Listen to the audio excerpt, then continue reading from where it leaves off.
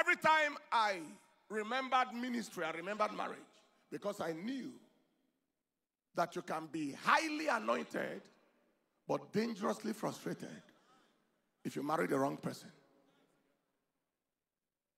Because I've seen it. I've seen a man die, of the gospel, close to Kenneth Hagin. When we were growing up, he was traveling from here out of the country. The wife frustrated him to death. And the Lord said it's time to show you who your partner will be in life and ministry. Yes, Lord. Within 7 days, it was a piece by piece. The person is like this. The person is like this. The person is like this. The person has such gifting. By the time before the 7th day, the picture came together. I said, is it this person? This is the same person I have been praying for and trusting God to give her a good husband.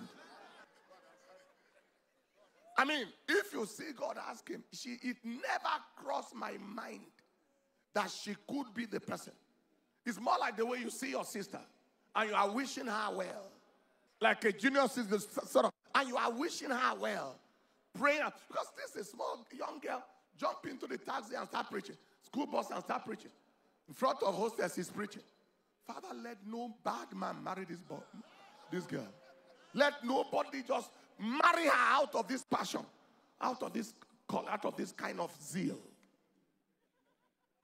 And I think God answered my prayer. God answered your prayer. Because I'm not a bad person. God answered. He gave her a very good husband. What husband can be gooder than this? I wonder.